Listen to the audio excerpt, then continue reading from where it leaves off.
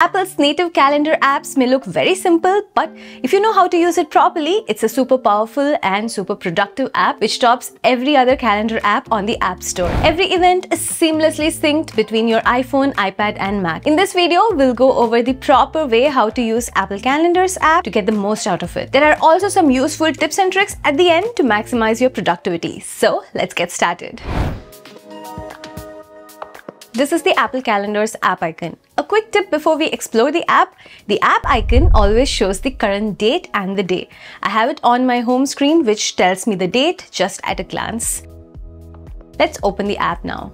The home page may look very complex, but it's pretty straightforward. There are these three sections: the top, middle and the bottom section. The middle section is what shows your events of the day.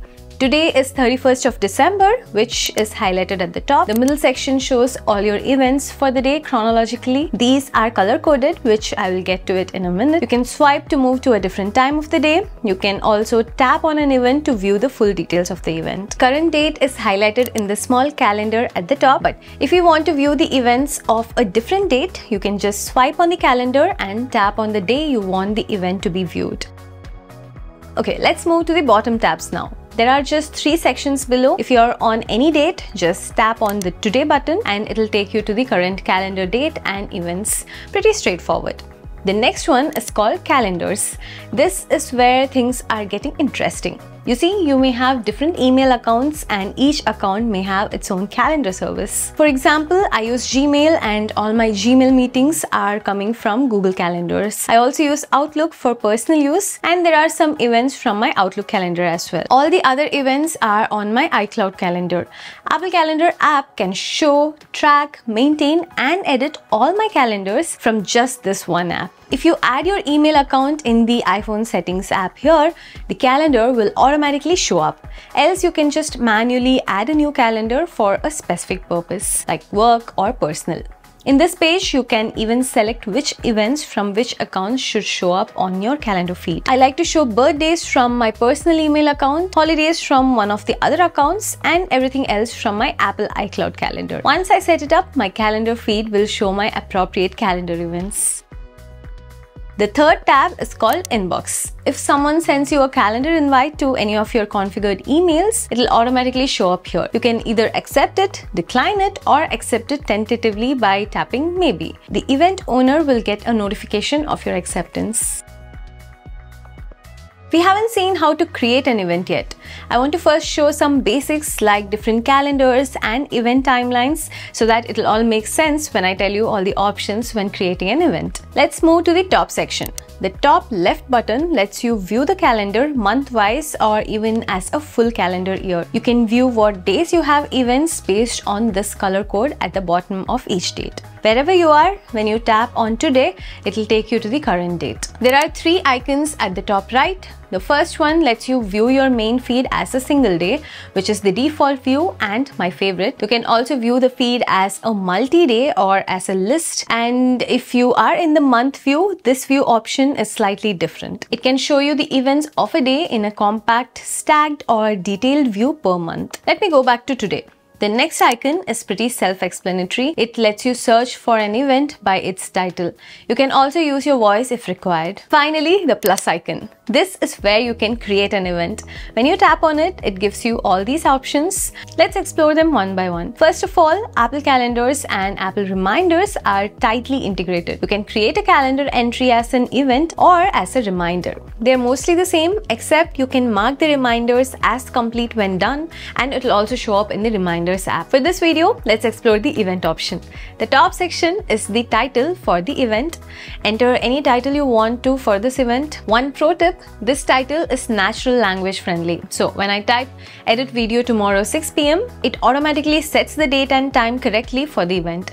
Next, I can also set a location for this event. Adding location can be useful because Apple Calendar can alert me when it's time to leave based on the distance and current location. The next section sets the start and end time, which was already taken from the title. The travel time lets you set the location so that it can alert you based on the time to reach travel mode or a fixed time. The repeat section tells whether this event is a recurring event.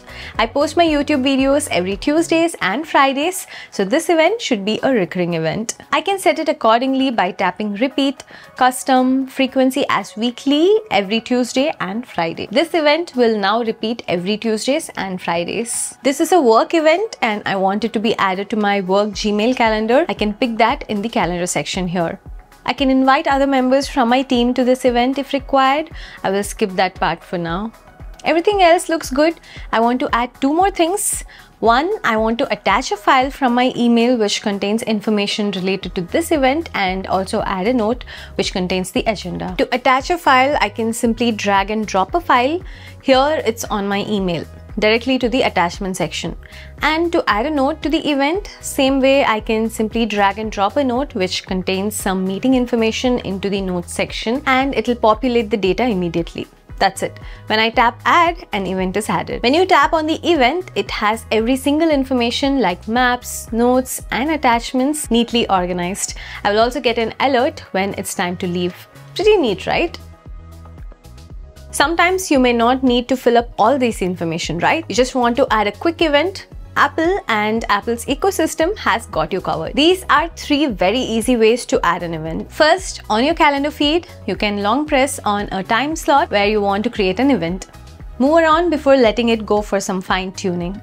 Add a title and tap to create a quick event. Second, just ask Siri to create an event for you. Just invoke Siri and say, hey, add a calendar event for January 1st at 6 p.m. called dinner at Seattle for 1 hour. Siri will automatically create this event for you. And did you also see Siri has added all the appropriate information like location, time, duration, and the title. It's one of the fastest way to create an event. Third way, when you receive a message or an email with the date and time information, iOS will automatically understand that it's an event and highlight it. Just tapping on it will show you an option to add this to your calendar. Here as well, the title, date, and time has been correctly populated by iOS. Tapping add will add the event to your calendar.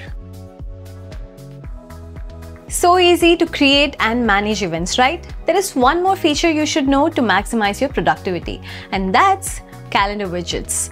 Widgets are these home screen interactive sections that lets you interact and manage events on the go. To add an Apple Calendar widget to your home screen, just long press anywhere on the screen and tap edit and add. Here, search for calendar. It'll show all the different calendar widgets in a variety of sizes. My favorite is the multi-day calendar view. This widget lets me view my next events without even opening the calendar app.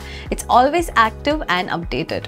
Customize it as per your likings and it'll definitely increase your productivity. Apple Calendars is tightly integrated with Apple Notes and Apple Reminders app. If you would like to know more about how to use these three apps together for a complex productivity setup, drop a comment and I will make a separate video on that. That's everything for this video. If you found this useful, please like this video and hit that subscribe button for more such content. I'll see you on the next one. This is Anjana. Bye-bye.